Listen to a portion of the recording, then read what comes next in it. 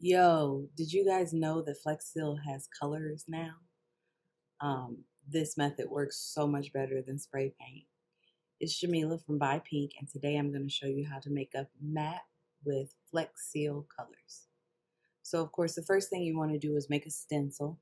You can use anything you want, any words you want. If you want this file, I'm going to link it for you to get it. When you're creating a stencil, you weed the opposite direction. So I just cut everything out on the same color because, like I said, we're creating a stencil to use the spray, the Flex Seal spray with.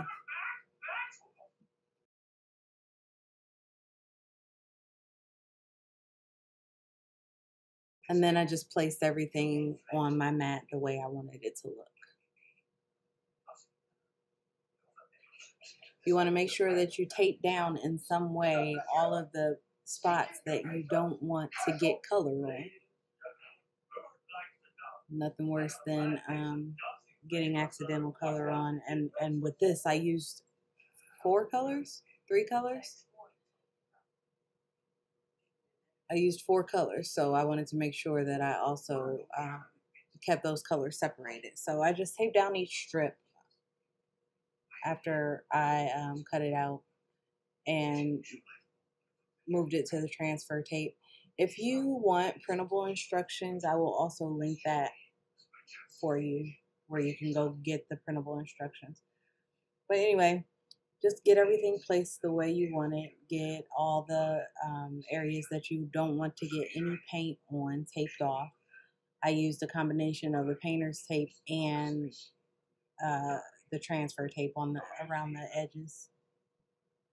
And just kind of tape those down.